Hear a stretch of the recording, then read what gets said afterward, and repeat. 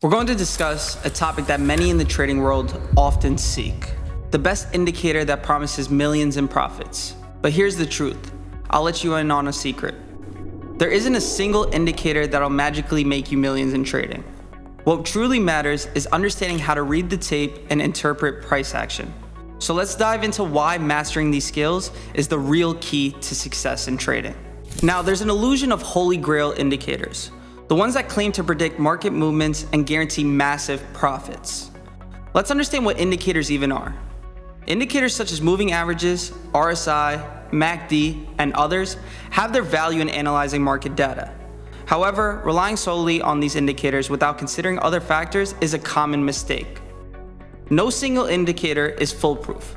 Markets are complex, influenced by numerous factors like news sentiment and institutional trading. Relying solely on an indicator can lead to false signals and losses. Don't get me wrong, indicators can be helpful tools, but they are not the ultimate solution for consistent profitability. So, if indicators aren't the magical solution, what truly matters in trading? It's understanding how to read the tape and interpret price action, a skill that separates successful traders from the rest. Reading the tape involves observing the actual trades, volume, and order flow in real time.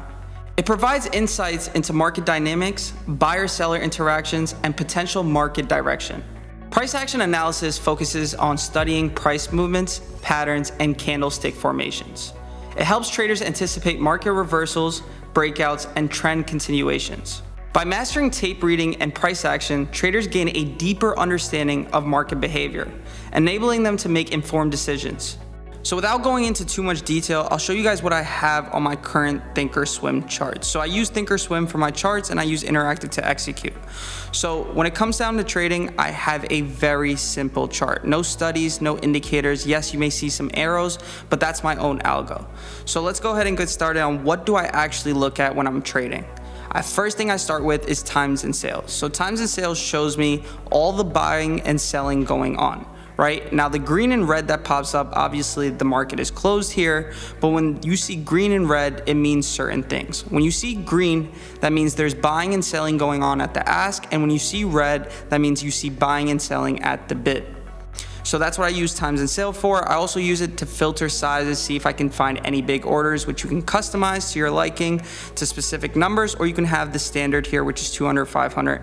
Usually for most stocks, or all of the stocks really, I have a show greater than or equal to 200. Now with stocks with a smaller price and higher volume, I'll have 500 on for SPY. But if I'm trading Nvidia or Tesla, it'll be 200. The next thing that I'm watching is level 2. I want to see what's going on the walls. I want to see where we're lining up on the buying and selling, and how much pressure is the buying being or the selling being brought to the buying, or the buying being brought to the selling. So that's where you take a look at level 2. You see if the buyers are coming up to the ask, or is the ask coming down to the buyer. So if you're watching the downside, or if I'm watching the downside, I'm watching to see the ask come down to the bid.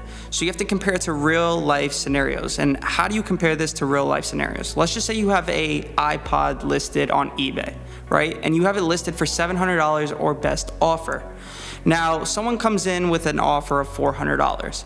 If you're not in a rush to sell and you don't feel obligated to sell, and you don't think that the iPod is gonna lose value in the next month or two, what are you gonna do?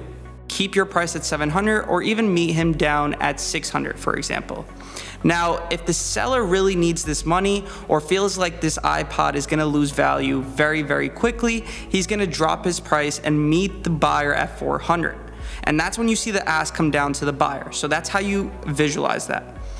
Now, if you see the ask stay the same and the buyer come up to the ask, for example, if the iPod's listed at $700 and the next best offer would come in at $650, that means there's far more buying pressure than selling pressure, because the sell number has not changed. And that's what we're looking at on level 2.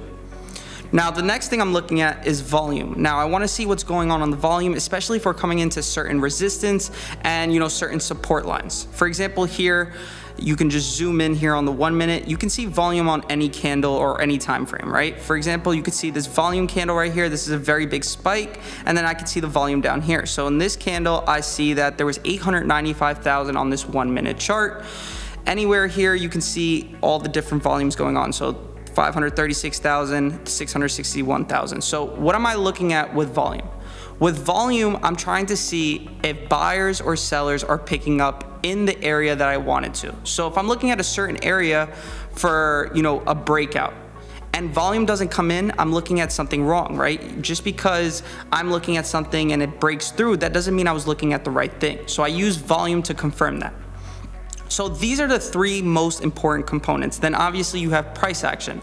What's going on in the chart? Is consolidation going on? Do we have an uptrend? Do we have a downtrend? Is the uptrend breaking? Support and resistance lines, supply and demand zones. So that's price action, right? Without any indicators, I could see exactly what's going on behind these screens rather than just looking at a bunch of candlesticks and putting RSI and MACD to try to help me buy and sell. Developing proficiency in reading tape and understanding price action requires dedication, practice, and continuous learning. For one, educate yourself. Dive into educational resources such as books, courses, webinars, and real-time market analysis. Understand market psychology and various trading strategies. Hands-on experience even with paper trading. You need practice and patience. Apply your knowledge by practicing with paper trading or small positions. Patience is crucial as mastery takes time and experience.